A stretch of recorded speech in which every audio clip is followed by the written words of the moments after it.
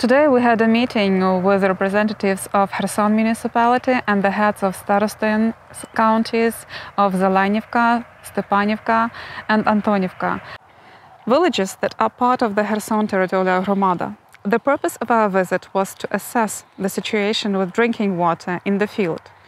We intend to continue the project of emergency water supply in Mykolaiv. We hope that this will become a natural continuation of our cooperation with the big international donor, International Organization of Migration, which will provide an opportunity for the vulnerable population in the settlements affected by the hostilities to get access to clean drinking water. Among the settlements that we are considering, the most desperate situation is in Antonivka, where there are only 2 boreholes that work with the assistance of generators. They are brought each day and they can function 4 hours per day.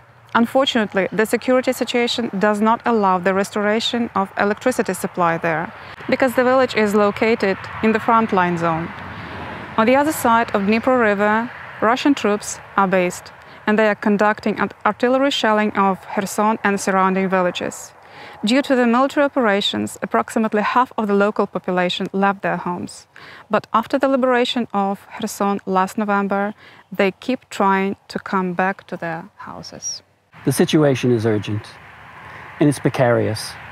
And we've specifically asked, Mission 1040 was specifically asked to come to Kherson, to the outlying areas that are most vulnerable, to try and help the people there to get fresh water, drinking water. Just a note, during our visit today, in the middle of the day, we repeatedly heard explosions in artillery. This is a war zone. The people are doing the best they can to take care of their community and each other. And we want to help, and we need your help.